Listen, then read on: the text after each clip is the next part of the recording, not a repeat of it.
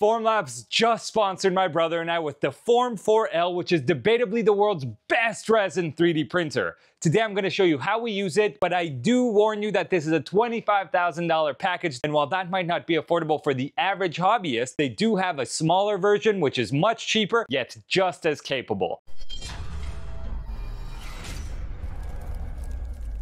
Temporarily, I've shoved everything inside of a cabinet, but we need a big table. While the print volume on this machine is crazy large, you're also gonna need a crazy amount of space in your shop. Let's start by looking for an appropriate desk for this. After shopping around for a while, I came across this FlexiSpot E7 Plus table. While I've heard of this company, I never knew that they had such large tabletops, which are also fit for these very large loads. This makes it perfect for our Form 4L printer and curing station setup. I got the 30-inch by 78-inch desktop so that we have spare room to work on the side when we remove the prints from the printer.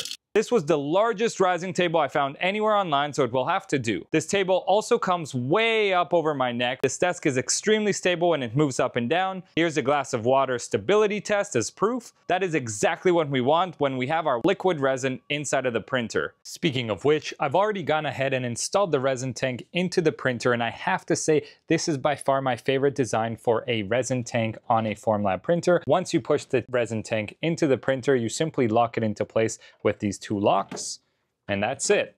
There's also this mixer that you have to put in there, and that just drops into place. You lock it and we're ready to print. So let's move on to the resin. Looking at the side of our printer, we just grabbed the resin of our choice. Here I'm using the clear resin V5. You give it a good shake and then you just drop them right into there. One thing they seem to have implemented on this printer, which I really like, is load cells to weigh the amount of resin actually left, as opposed to just assume or calculate how much resin should be left in your bottle. This really allows you to drain the bottles all the way down before you get an alarm saying, hey, your resin bottle is empty. Before we actually start printing, we're gonna need to open up these two bottle caps.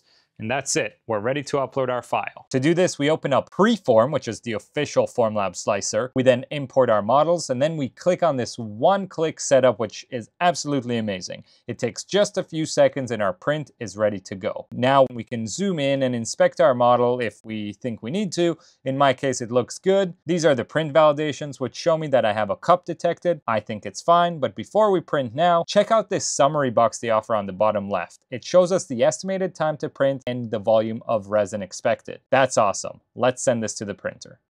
As soon as we press the start button, you can see the print bed descend down to the resin tank and the resin preparations begin. So what are we making here? Well, I've successfully demonstrated that you can use INJEKTO, our desktop plastic injection machine, to use FDM 3D printed molds and inject plastic into them to make plastic parts. So is there a benefit to using a resin printer over these FDM molds? Well, the answer is we're about to find out. But realistically, yes, there should be. Why? Well, first of all, printing one set of these FDM molds takes me about 12 hours. Over here, you saw that we were quoted 3.5 hours. Now, that said, I could probably fit about 4 sets of molds into a single print, which means each mold will take less than an hour on average to make. So back to the printing. This setup looks cool in the dark, and since I'm using clear resin, I'm able to see the UV light coming through the bottom. But do you see that quick flicker of light? Why does that happen at each layer? I have no idea. When the print is done, the bed rapids up to the top and a cute sound is played. To get the prints out, I just slide to unlock, and then we can pull the print bed out. And there are prints. They look awesome, so we're gonna pull them off to the side and place them on this tray that was included with this kit by Formlabs. We also got this other tool which attaches onto the edge of the table and allows us to much more easily rip off the prints from the print bed. These prints look very clear, which I love, but I do question whether they'll remain this clear after the wash and then curing process. So only one way to find out. Let's rip them off. This is garbage. Formlabs also recommends washing the surface of these plates between each use, so I'm going to do that using some isopropyl alcohol and paper towel and just repeating as often as I need to until I get a very smooth and clean surface again. All right, let's put this back. So we just ripped all the parts off of the print bed and we noticed a lot of resin that spilled onto here, despite the fact that I actually left the print bed in the printer overnight so that all the resin would drip off. Well, I just noticed that Formlabs actually has a hook in here, which we did not get to use, allowing you to put the print bed at an angle and drip as to not waste this very expensive resin. So now we know. I didn't get to test this, but we'll do it in our next round of prints. Another quick note here, you saw me wiping down with paper towel and I just noticed I have a lot of hairs and residue left over on the print bed, which is eventually going to make its way into our resin. Now I see why Formlabs gives you lint-free paper towels with the kit. When you run out of these, you're gonna need to find a new source for them or you risk this contamination. So this is just an FYI. Moving on to the Form Wash L, we have the top hatch here, which reveals our washing chamber. This machine is significantly better than all other washing stations I've ever used before. Granted, it's much larger, much more impressive, much more expensive. But to start off, we have these two tabs over here that you can install however you'd like. The different sizes, different locations are used for different size building platforms from different generations of the printers. And here's an example of how my Form 4L build platform would sit in there, and then it would move up and down like so. Now, of course, we have nothing on this build platform right now, but my personal preference is not to wash the build platform itself, but rather take off the parts from the build platform after printing and then drop them right into this basket. So that's what we're going to do. And this is why I like that Formlabs also has this option to drop your parts right into the basket and then wash them directly from there. So let's go ahead and remove these for the build platform. If I go ahead and lower this back down, it's going to open up our solvent chamber, and you're gonna see that there's no solvent in there because we haven't filled it in yet. So we're gonna do that together right now. The best way to do this is to open up the front hatch on this machine and locate the transfer pump that Formlabs provides.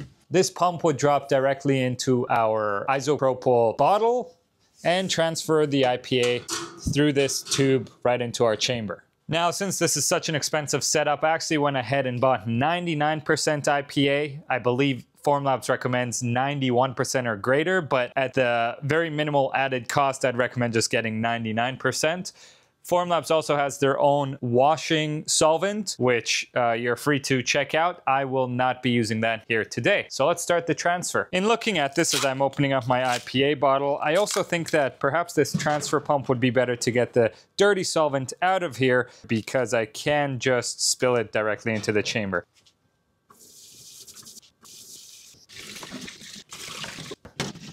So there is a minimum solvent and a maximum solvent line on the back plate here. Over here is maximum.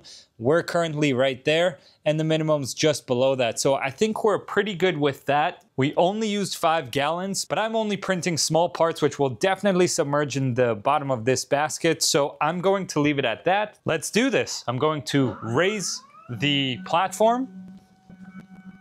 Now I'm going to grab our 2 mold halves, which are very slimy with resin currently. Place them right in the bottom over here. Lower this, and we can get started.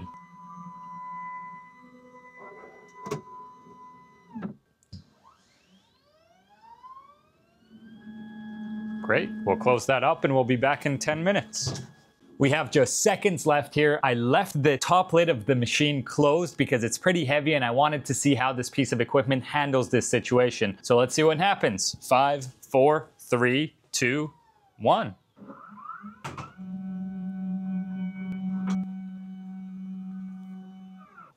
Cool, so it does open the lid on its own. I did, however, notice that this did not tilt as I promised you it would. And looking here in settings, there is an option to turn that on. I've turned it on, perhaps it'll work the next time. So where are we with this process? Well, in my hands, I have the 2 mold halves which were washed and then allowed to dry in air. And I must say they feel very dry and solid, unlike the cheaper resins that would come out feeling a little bit more tacky when using the cheaper printers. So I do like this, but we do have to cure them in here in order to make them harder and usable as final parts. So if we take a look at the screen, the first thing we need to do is click on here and select the resin or material that we will be using. Now, funny enough, I was not able to find the clear V5 resin, so I'm going to assume that if I go to clear and then select the clear V4, it would be sufficient for our purposes. So it looks like it's going to cure for 15 minutes at 60 degrees Celsius, and there's a little bit of a preheat set in here. I can always just change the preheat to whatever I want, but I'm going to leave it at the manufacturer settings. When I opened the curing chamber for the first time, I just fell in love with it. I love the 4 or 5000K LED lights that they have in here. It looks super futuristic, and there's a ton of space in there. So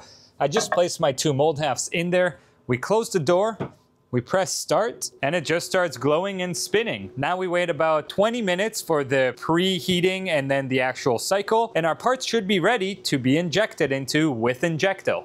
All right, the cure cycle is finished, and when I open this up, if you recall, I was skeptical on how clear these parts will come out. But note that you can actually see my fingers behind the molds, which is pretty cool. If I pull them back a few centimeters, they disappear. But I wonder if I can just polish the back with some sort of a polymer polish, if it would come out super clear. So that's something to try one of these videos. So bringing over our final molds, let's talk about the pros and cons between our resin prints and our FDM prints. While it's hard to see on camera, the obvious difference is that the layer height on these is about 100 microns, and for this it was about 200 microns. So the resolution here is much finer and can also go down to about 50 microns. So that's definitely a winner. Now, one thing that I did not expect is that these FDM prints actually came in with tighter tolerance than this here. When I measure left and right and up and down on these molds, I get average deviation of about 50 microns, whereas for the resin prints, I actually get a deviation of about 200 microns. What does that mean? Well, when we try to insert our molds into the mold backing here, our FDM prints fit pretty well, as you can see in both axes. That's a pretty tight fit. But these resin prints, I actually can't get them to fit in either direction. So that's easy enough to solve. We just need to sand down each side by about 100 microns or 4 thou. But I still was expecting a little bit better.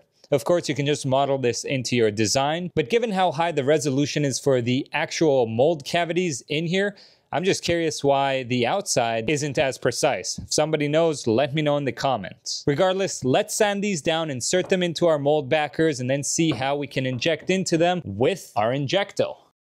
Sanding these was really easy. I just touched each of the 4 sides to the sanding belt, and now they fit perfectly. How do I know that? Well, I cheated, and I've already pushed one of the mold halves into the mold backers. Let's grab the other mold backing here, take our other mold half, and then push it right in. It should slide in perfectly. And it did. Now we bring the 2 mold halves together, and we should have a perfect plastic injection cavity.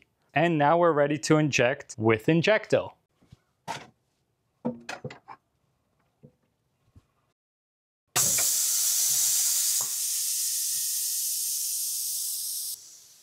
What I like about the clear molds is that you can actually see the molds fill in through this little hole. All right, our injection's done. Let's focus on opening up these molds now. So we can just undo the thumb screws, open up the latches.